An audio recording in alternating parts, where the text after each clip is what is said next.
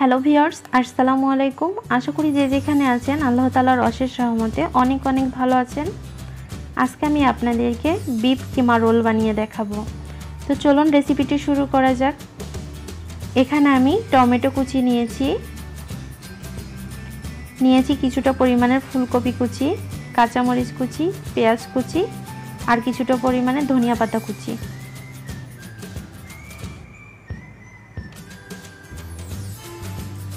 আর নিয়েছি আদা কুচি আর রসুন কুচি, খুব ছোট ছোট করে কুচি কুচি করে নিতে হবে।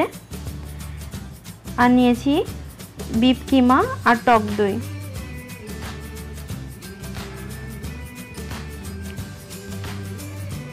তো এখানে পরিমাণ মতো তেল দিয়ে দিলাম।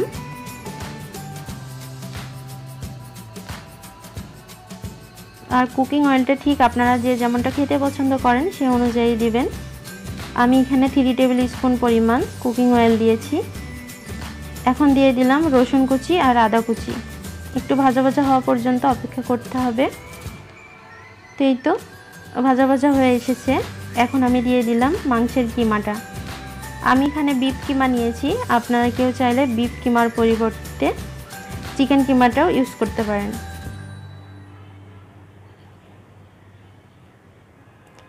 আর আমি এখানে হাফ কাপ পরিমাণের বিফ কিমা নিয়েছি। দিয়ে দিলাম হাফ টেবিল স্পুন শুকনো মরিচের গুঁড়া আর হাফ টেবিল স্পুন হলুদের গুঁড়া। দিয়ে দিচ্ছি স্বাদ মতো লবণ। লবণটা আপনারা আপনাদের টেস্ট অনুযায়ী দিবেন। এই পর্যায়ে আমি কেটে রাখা সবজিগুলো এখন দিয়ে দিব।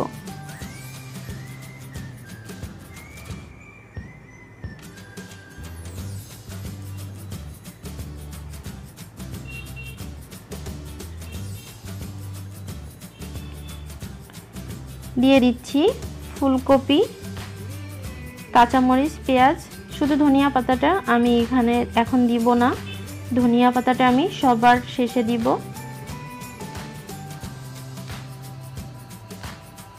তো এখানে এক্সট্রা কোনো পানি দেওয়ার দরকার নাই, যেহেতু এখানে টমেটো কুচি আছে। তো টমেটো দিয়ে কিন্তু এমনিতেই একটু পানি বেরিয়ে যাবে। আর দিয়ে দিলাম টক দই। দিয়ে দিচ্ছি শাহি জিরা গুঁড়া। আপনারা শাহি জিরা গুঁড়া না থাকলে আপনারা এমনি যে নর্মাল জিরা আমরা ব্যবহার করি ওই জিরাটা দিতে পারেন।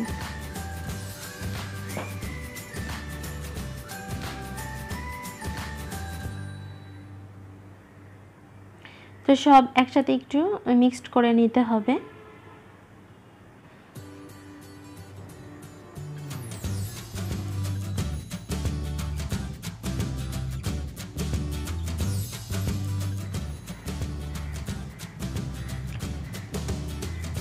তো রান্নার শেষে কিন্তু ধনিয়া পাতাটা দিলে কিন্তু স্মেলটা খুব ভালো আসে।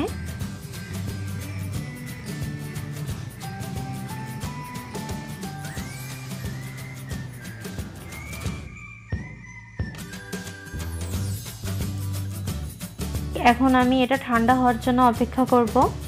তো এটা ঠান্ডা হোক। এ পর্যায়ে আমি একটা ডো তৈরি করে নিব ময়দার।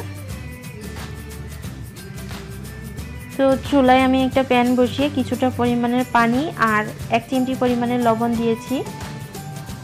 তো সাধারণত আমরা যেভাবে রুটি বানাই, রুটির জন্য যে কাইটা তৈরি করি ঠিক সেম।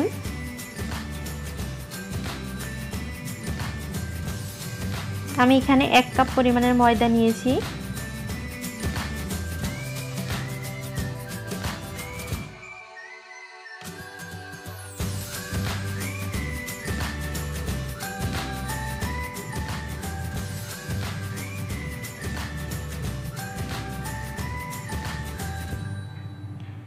দিয়ে দিচ্ছি কিছুটা পরিমাণের অয়েল, এতে করে ডোটা অনেক বেশি মসৃণ হবে।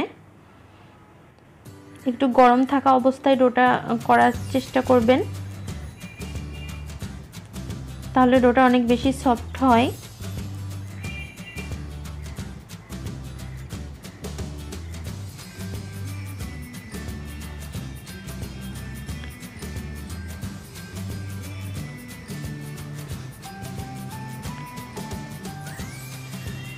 ডোটা থেকে এখন আমি ছোট ছোট লেচি কেটে নিব।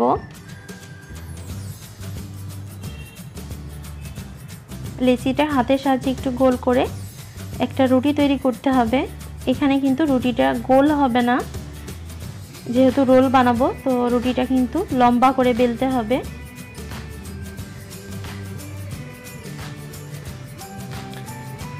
এই যে এইভাবে রুটিটা বেলতে হবে, আর খেয়াল রাখবেন রুটিটা যেন পাতলা হয়।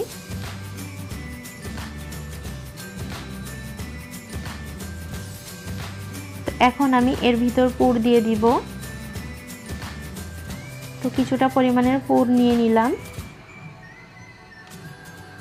রুটির উপরে রাখতে হবে, রেখে রুটিটা দুই সাইড থেকে একটু মুড়িয়ে দিতে হবে।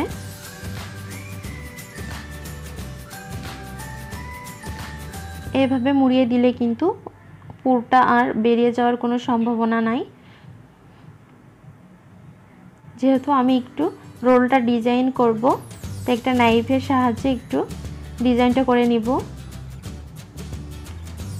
একটা নাইফের সাহায্যে জাস্ট এইভাবে একটা করে টান দিতে হবে, আর কিছুটা একটু বাদিয়ে রাখতে হবে, সম্পূর্ণটা কেটে ফেলা যাবে না।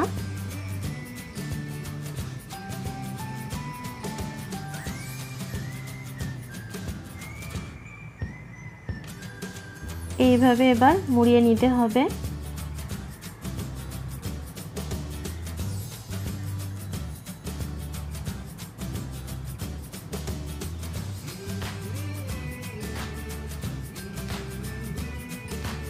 তো এই যে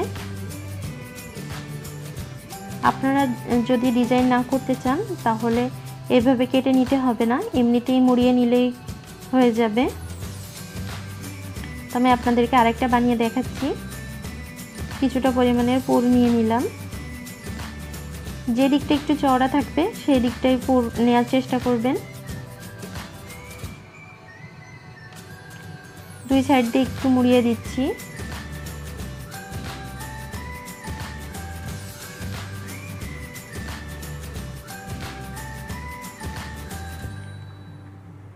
নাইফের সাহায্যে একটু কেটে নিব।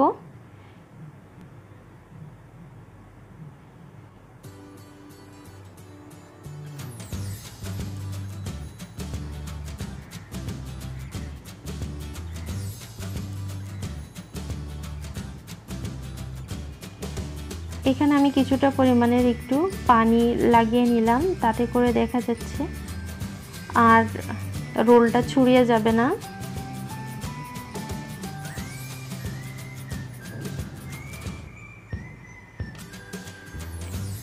তো এইভাবে আমি সব কয়টা রোলই তৈরি করে নিয়েছি, এখন তো ভাজবার পালা। তো তেলটা কিন্তু উষ্ণ গরম হয়ে এসেছে, আর এই পর্যায়ে রোলগুলো দিয়ে দিতে হবে। মিডিয়াম আঁচে কিন্তু রোলগুলো ভাজতে হবে, হাই হিট দেওয়া যাবে না, এখানে একদমই হাই হিট দেওয়া যাবে না, তাহলে দেখা যাচ্ছে উপরটা হয়ে যাবে কিন্তু ভিতরটা কাঁচা থাকবে। তো আপনারা যদি এটা ফ্রোজেন করে রাখতে চান তো রাখতে পারবেন, আর ফ্রোজেন করে কিন্তু আপনারা 15 থেকে 20 দিন এটা রেখে তারপর খাইতে পারবেন, কোনো সমস্যা নাই। তো আমি যেখানে ভাজলাম আপনারা এই পর্যায়ে কি করবেন, যদি না ভাজেন এটা ফ্রোজেন করে রাখেন তাহলে জাস্ট এয়ারটাইট বক্সের ভিতরে রোলগুলো রেখে দিবেন, 15 থেকে 20 দিন অনায়াসে খাইতে পারবেন। আর বাচ্চাদের টিফিনে কিন্তু আশা করি বাচ্চারা অনেক বেশি এটা পছন্দ করবে। তো বাচ্চাদের চাইলেই এমন একটা রোল বানিয়ে দিতে পারেন। আর বিকালের নাস্তায় কিন্তু আপনারা চটজলদি এই রোলটা তৈরি করে নিতে পারেন। এখন রোলগুলা ফ্রাই হয়ে গেছে, এখন একটা একটা করে তেল ছড়িয়ে আমি রোলগুলা তুলে নিচ্ছি।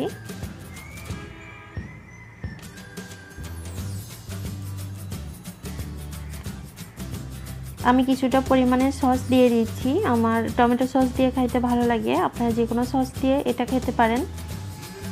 তো আশা করি আজকের এই রেসিপিটি আপনাদের ভালো লেগেছে, ভালো লাগলে অবশ্যই কমেন্টসের মাধ্যমে জানাবেন।